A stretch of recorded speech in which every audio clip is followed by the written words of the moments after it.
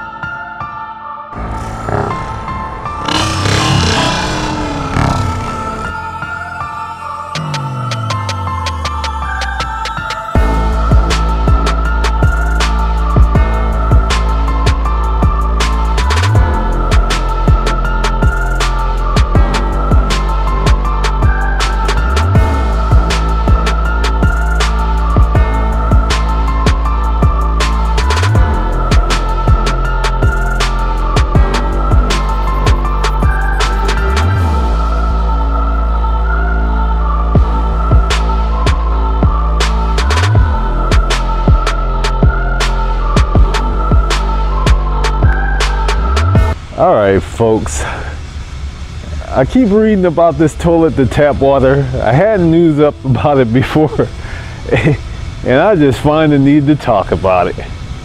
Somehow, some way, these folks have got the bright idea to take water that we essentially dumped in and turn it into something that's going to be coming out of your tap. Now, I've been out in California almost basically since 1991, 99, 2000 for a little bit. I lived in Chicago for about 11 months, but other than that, I've been out here in California. Now, when I moved out to California, there was a drought. You can look up drought of 1991 and you'll find it. All this time, they've had to find ways to either conserve water or make water drinkable. And somehow these folks come up with the bright idea to do this. Now keep in mind, I've been out here for a while, and for some reason, some way, the bulletproof, or what is it, they call it the bullet train, that only goes from LA to San Francisco. And it's supposed to cost billions of dollars. It seems like it's gotten more press than the water, which is extremely important for us to live. It's really extremely important for the country to keep going, because you'd be surprised how much food California actually makes. A lot of oranges actually make their way from California to Florida just to call them Florida oranges, and that's something a lot of truck drivers know. A lot of food actually makes its way from California throughout the country. Last figures I read, it was somewhere in the maybe 25 to 27% of the food that's produced as far as agriculture is made or grown in California. Now, with all that said, you would think there would be some sort of priority on California and this drought that we have going on, especially since it's been going on almost since 1991. However, that hasn't been the case. So we have toilet to tap. Now, the question I have, and how come it's been ignored, is Saudi Arabia. They're out in the middle of the desert, so you know they know what to do when no water falls, because that's just the way it works there. Somehow, some way, these folks managed to get a desalination plants and supply all the water they need, while California, sitting on the biggest ocean in the world, can't figure that out. Now, I know Santa Barbara, California has had a desalination plant for some time now. I believe it was like maybe 20 years. I read about this some time ago.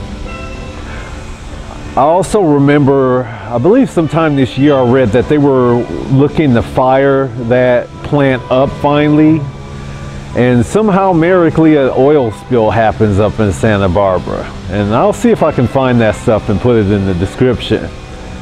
Even so, we have all this water sitting out there, and somehow, some way, the best we can come up with is taking water that we've taken the dump in and turning it into tap water. I got another suggestion, and it should have happened a long time ago.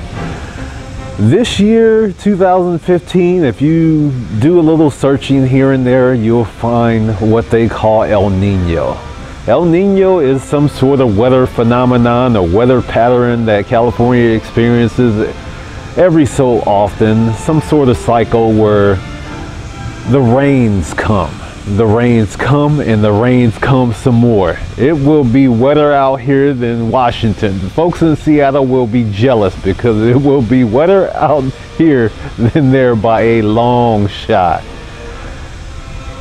But for some reason, if you go look in many places in California, you look in the drains and there's a little sign on it. Please do not put such and such down here or trash down here. This goes directly to the ocean. For some reason, all these years, they want to spend money on a train. They want to spend money on doing toilet to tap. And they haven't even looked at the most basic resource of getting drinkable water that's treatable, that hasn't been crapped in, which is the water that comes from rain in the first place. It could be saved. I'm sure they can figure out some way to do it, but I don't know, maybe somebody already has something set up for toilet to tap and has got ahead of the game and will already have the companies in place, but that's just me thinking out loud. So I don't know, I'll put what I can as far as what I find in the description. You guys have any opinions, you let me know what you think. But this toilet to tap, let's be serious, folks. We can't even get them to get fluoride out the water. And there's more than a few studies out there, as well as many people and advocates, doctors, that have been fighting to get that stuff out of our water for years. And somehow, some way, we turn the other cheek and we're supposed to trust them with turning water that we just literally took a dump in and changing it into water that's potable and that's drinkable. For you folks don't know what that means. So this is going to be interesting.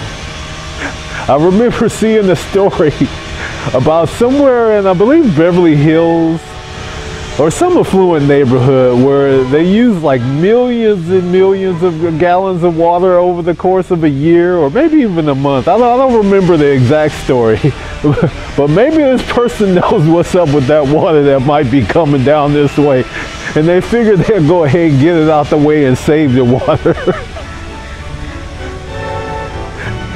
So this will probably be one other reason why you at least want to make sure you filter your water. Thanks for watching.